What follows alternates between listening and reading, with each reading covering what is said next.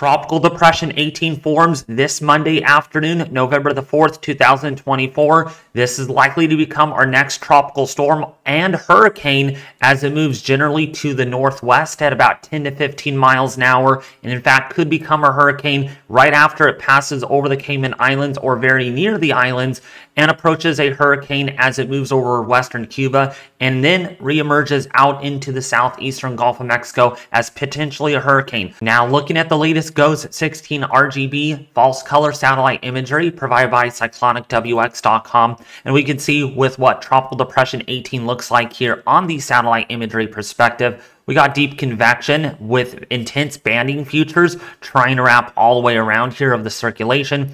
We got northerly winds here. We got southerly winds here. So what we end up having is a circulation probably located somewhere over here where I've circled this in yellow.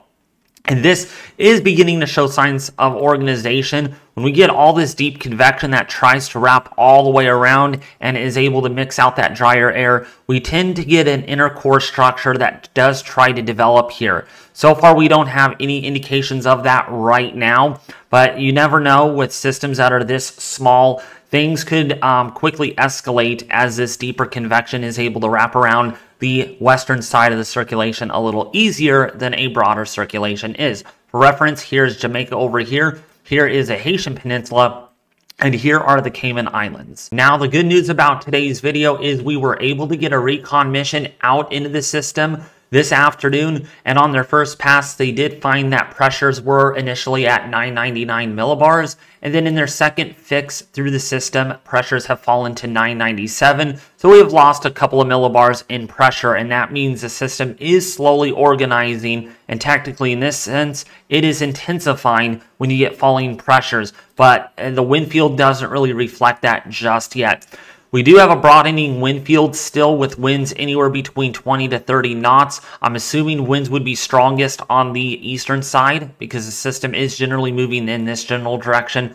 So our strongest fat side is going to be located on the northeastern and eastern quadrants, where they are estimating they have found winds here of about 30 to 35 miles an hour. Therefore, the National Hurricane Center has begun initializing advisories on this, with pressures, again, 997, 998 millibars with winds of about 35 miles an hour. It is moving to the northwest at around 9 miles per hour, moving pretty much due north at this point, to be specifically at 9 miles an hour. Now, when looking at the National Hurricane Center here, you can see that the Cayman Islands, including Grand Cayman, are under a hurricane warning at the moment, with winds that are expected to be about 70 to 75 miles an hour. So if you're under a hurricane warning, you needed to be taking this pretty seriously because hurricane conditions are expected. That means significant flooding, heavy rainfall, and damaging hurricane force winds are anticipated. Jamaica is now under a tropical storm warning, so that means tropical storm conditions are expected.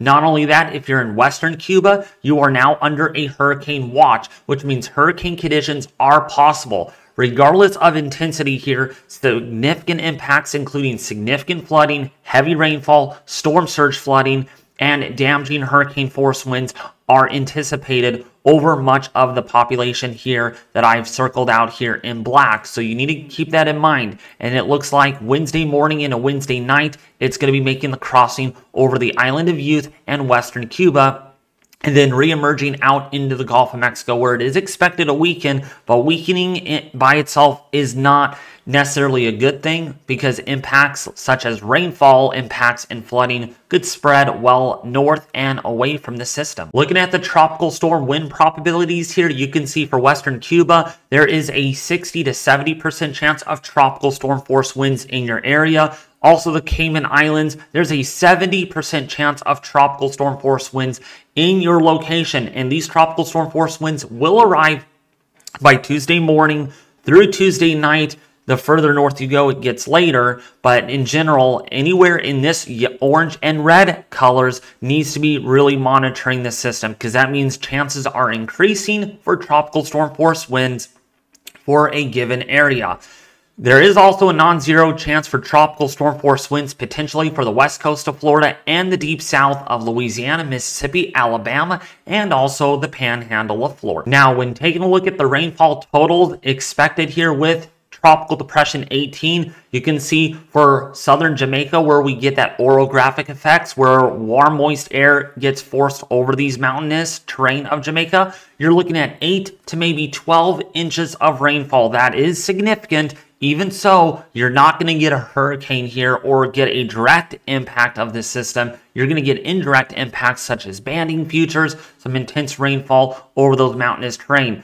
The northern end of Jamaica may only see about a couple of inches of rain, but not only that, if you're in the Cayman Islands, such as the, I call them the sister or the twin islands, you might see up to about 4 to 6 inches of rain. And then if you are in western Cuba, yeah, where you are under that hurricane watch, you might see anywhere between 2 inches all the way up to as much as 6 inches of rain. So now, let's get into the details of this video, looking at our Global Computer American GFS model, simulating and forecasting Tropical Depression 18. Will it become our next hurricane? And the answer is yes.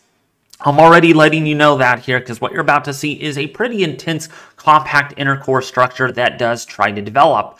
So looking at the model here, some really intense rainfall. Look at Jamaica right in there. We'll be doing some zooming in here so you can see that. Jamaica gonna get clobbered here with heavy rainfall, strong winds, and this would be for tomorrow morning. So for election day, I know Jamaica is not part of the election, but in general, Tuesday is election day here on the YouTube channel, and therefore we won't have a video out tomorrow, but if needed, if there's an emergency update, we will have to provide that tomorrow. As far as it looks, doesn't seem likely at the moment unless something really big changes. But once this leaves Jamaica by Tuesday afternoon, the system could undergo some pretty extensive deepening perhaps. So we go down to 994, that is all the way down to 979 and then 977 millibars. That's some pretty good deepening by Wednesday morning. A day later, we go literally from the high 900 millibar range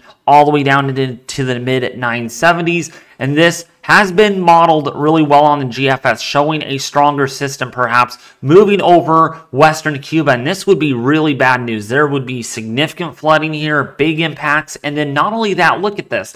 Moisture from the system could arrive into, say, Florida, as well as Georgia and Alabama. Yeah, you don't need a direct impact to get a significant heavy rain event for these areas. It does look likely as this goes to the north. You can see some of the very intense rain colors here. Yellows and reds indicate some moderate to heavy rainfall.